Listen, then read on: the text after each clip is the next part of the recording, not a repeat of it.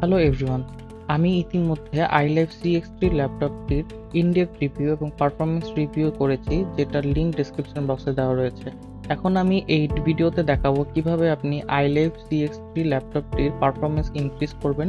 যেহেতু এটার র্যাম পরিবর্তন করা সম্ভব না, সো এটার পারফরমেন্স ইনক্রিজ করতে হলে এটার হার্ড ডিস্কটা পরিবর্তন করে একটি SSD লাগাতে হবে। তাহলে আপনি এই ল্যাপটপটি থেকে অনেক ভালো এবং স্মুথ পারফরমেন্স পাবেন। তো আর কথা না বাড়িয়ে চলুন দেখি কিভাবে এর হার্ড ডিস্কটি পরিবর্তন করে আপনি একটি SSD লাগাবেন। শুরু করা যাক।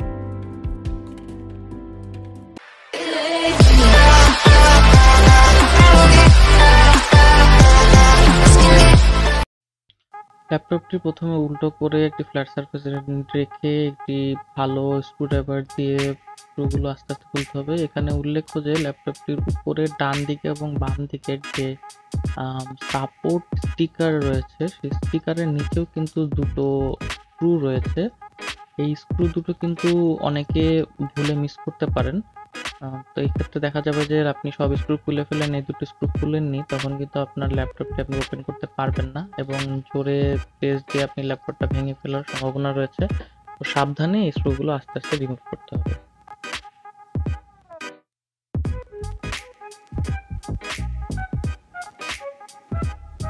তো এইভাবে আমি আস্তে আস্তে সবগুলো স্ক্রু আস্তে আস্তে সুন্দরভাবে খুলে ফেললাম।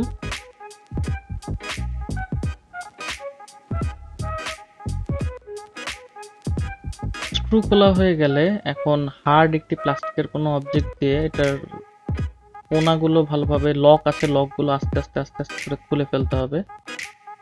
দেখুন আমি কিভাবে আস্তে আস্তে করে খুলে ফেলছি। লকগুলো সম্পূর্ণভাবে খোলা হয়ে গেলে ল্যাপটপটি সুন্দরভাবে খুলে আসবে। ল্যাপটপের ভিতরটা একটু দেখি। এটা হচ্ছে ব্যাটারিটা। এখানে দেখুন আমারটায় অলরেডি SSDটা লাগানো আছে, কারণ আমি SSD লাগিয়ে রেখেছি। আমি এটা খুলে আবার লাগিয়ে দেখাবো যে কীভাবে লাগাতে হয়। এখানে বিল্ট-ইন কিন্তু আপনার হার্ড ডিস্কটা থাকবে লাগানো।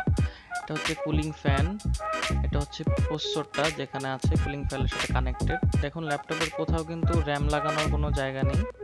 এটা হচ্ছে চিপসেট। র্যামটা আসলে মাদারবোর্ডের সাথে একদম ফিক্সড করা।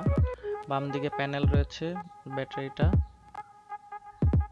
এখন আমি দেখাবো যে কিভাবে SSDটা আবার খুলে আবার লাগিয়ে দেখাবো। এখানে বেসিক্যালি হার্ড ডিস্কটা থাকার কথা। হার্ড ডিস্কটাকে এইভাবে দুপাশে স্ক্রু দিয়ে খুলে বের করে নিয়ে আসুন। আসলে এই হার্ড ডিস্কটা লাগানো ছিল এখানে। আমি এটা একটি এক্সটার্নাল কেস কিনে কেসের ভিতরে হার্ড ডিস্কটা রেখে দিয়েছি। তো কেসটা এইভাবে বন্ধ করলে হয়ে গেল আমার 1 টেরাবাইটের একটি এক্সটার্নাল হার্ড ড্রাইভ। এখন আপনি এই কেবলের মাধ্যমে USB 3 কেবলের মাধ্যমে এটাকে একটি ফাস্ট এক্সটার্নাল হার্ড ডিস্ক হিসাবে ব্যবহার করতে পারবেন এবং আপনার ল্যাপটপের যাবতীয় ফাইল এই হার্ড ডিস্কের ভিতরে রাখতে পারবেন। তো এখন দেখি কিভাবে SSD কিনে এনে লাগাবেন। SSD-তে প্রথমে এই দুটো স্ক্রু দিয়ে দুটো হুক লাগিয়ে নেবেন। এরপরে SSD-টা আস্তে করে আলতোভাবে এর জায়গায় প্রেস করে দিন। এখন যে দুটো স্ক্রু রয়েছে SSD-টাকে পজিশনে রাখার জন্য স্ক্রু দুটি লাগিয়ে দিন। এখন এই ল্যাপটপটি খুললে যে সমস্যাটা পাওয়া যায় সেটা হচ্ছে এর ল্যান পোর্টের কভারটা খুলে আসে। এই ল্যান পোর্টের কভারটা আস্তে করে হালকা করে প্রেস করে দিন, এরপরে পরের কভারটা লাগিয়ে দিন। আলতো করে প্রেস করুন যাতে লক হয়ে যায়। এখন স্ক্রুগুলো ঠিকমতো লাগিয়ে ফেলুন।